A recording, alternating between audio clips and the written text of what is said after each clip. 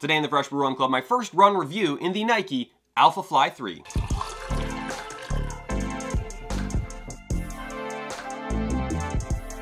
Welcome to the Fresh Brew Run Club. My name is Aaron, and today I am very excited. I'm always excited about running, but today I'm especially excited because I am going to break out a new pair of shoes that I have been looking at on my shelf for like the past month and a half. It is finally time to run in the Nike Alphafly 3s. I'm pumped about these. So I got these a while ago. I got them on StockX. We're actually gonna pop the tag on these. I've been waiting for that moment for a while, so here we go. So for today's video, what I'm going to do is give a quick breakdown of this shoe. I'm gonna go out for a run. I have a 6-mile tempo run, so I'm gonna do a mile warm up, 6 miles at my tempo pace, which I'm training for a marathon, and then a mile cool down. So a couple different paces that I'm gonna be running at in these shoes. I'm gonna give some thoughts in the middle of the run, and then I'm gonna give my conclusion. Now, keep in mind, this is only my first run review, so things can change over time. So make sure that you subscribe so you don't miss future videos where, I don't know, maybe at 50 miles, I'll do a quick review of these. So a quick breakdown, what is the Nike Alphafly 3? Great question, thank you for asking. So this is Nike's super shoe. This is their elite shoe that their elite marathoners wear at the biggest marathons in the world. All of the technology and all the resources Nike has in running seems to have gone into this shoe. So that's why I'm so excited about it. So last year I ran my marathon PR in the Alphafly 2s. So I said, you know what, let's not switch it up. Let's go with what works. I'm gonna get the Nike Alphafly 3s. These are a little hard to find, so I got them on StockX. You can find all the different colorways there, so check that out. I'll put a link in the description below if you're interested. But the Nike Alphafly 3. So like I said, this is considered a super shoe. There's a couple things that make this shoe so super. The main one being the foam.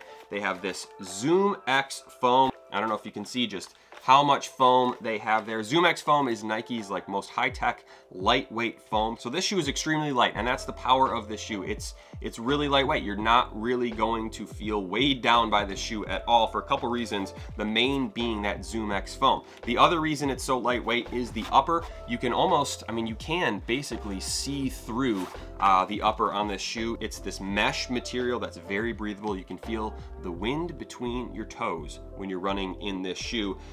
Now, if a shoe company were to make a super lightweight shoe with this very squishy foam, you're gonna have some stability issues. So in order to counteract those potential stability issues, there is a carbon fiber plate in this shoe, which you can kind of see it right there, that helps to add some stability. It helps to stiffen the shoe up a little bit. Some people say it sort of springs you forward.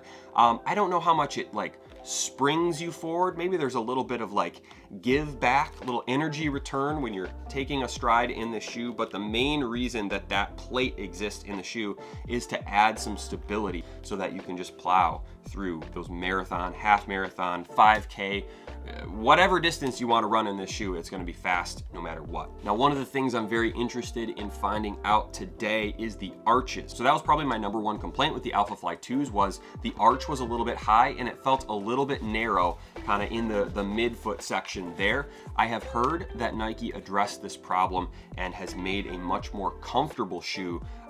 We'll find out. With that said, I'm going to go out on my run. This is going to be a tempo run, so there'll be a little bit of a faster pace. This is the pace that I'm going to run in the marathon, so I think it's a good gauge. Plus, I'll do the warm up and cool down, a little bit slower paces, and just see how it feels at slower speeds. So with that said, I'm going to throw on the running gear, throw some good tunes on, and get out there in the Alphafly 3s. All right, let's do this.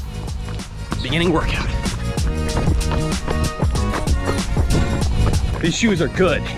These shoes are nice. 3 miles, struggle bus. I'm so cooked. Mile to go.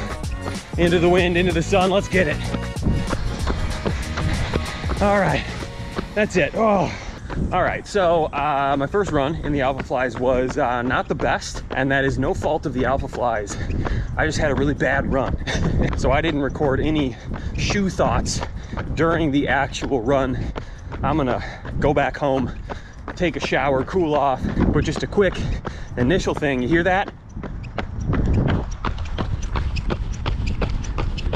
There is an incessant squeaking that it went away for a little bit, but it's back. Interesting. Anyway, I'm dying out here to see in a second to wrap this video up and give my initial thoughts on the Alphafly 3s. All right, I am back, I'm rested, I'm recovered, and I'm ready to give my 5 takeaways from one run in the Alphafly 3s. The first of which, this is a squeaky shoe. When I first started, it was very loud, it went away, and then it came back at the end of the run, so I don't know what's going on there. I don't know what parts are rubbing together to cause the squeakiness, but it sounds like a couple birds are following me down the streets. It didn't seem to impact performance, but I don't know, these are an expensive pair of shoes, and I'd rather not sound like Bozo the Clown stomping through my neighborhood when I'm running in these, but I don't know, I guess that's just part of running in this shoe. Maybe it'll go away with time. I'll keep you posted. The second takeaway, these shoes are more comfortable than the Alphafly 2s, which I ran a full marathon in these. I ran my PR. It's a good shoe, but I know a lot of people had complaints about how narrow the foot area was, and then how the arch rubbed against people's arches. There was blisters and things like that. This shoe feels much flatter, so if you do have like low arches, I don't think it's going to be as big of a problem. These were pretty comfortable. They just felt like a normal running shoe. You know, they weren't too narrow, the arch wasn't too big, so definitely an improvement comfort-wise compared to the Alphafly 2s. The next takeaway that I noticed, and this could be just because it was my first run, but these felt a little bit firmer than the Alphafly 2s. I don't know if I need to break these shoes in or what, but there was a level of firmness that I didn't remember with the 2s. I think maybe I'll do some kind of comparison video just to get a real sense of the firmness, but these felt a little softer compared to the more firm Alphafly 3s. But that's just my first impression. That could change over time as I break these shoes in. And then my fourth takeaway, I am a heel striker, so obviously I land on my heel, and I think the design of the actual heel is good. There's more protection.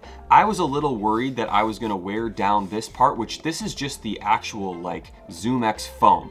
But after one run, there really isn't a whole lot of damage. There's a little bit right here, but the location of that heel outsole appears to do a good job for heel strikers like myself. This shoe is best if you are a midfoot striker and only using this front part, but most people are actually heel strikers. This shoe seems to address some of the concerns I had with the Alphafly 2, which you can see that unprotected heel area. This is just the foam, but the Alphafly 3s have a lot more coverage in the back end of the heel area compared to the Alphafly 2s. And then my last takeaway for the Alphafly 3s is related to how bad I ran yesterday. This shoe tends to punish bad form and bad running. My form was a mess yesterday. I was tired. I just couldn't really get into a rhythm, and that is a disaster when you're running in these shoes. When you do have that rhythm, when you're feeling good, when you're feeling in control, when you're really feeling like on top of your pace, these are fantastic. That's what the Alphafly 2s were. The first mile in these were awesome,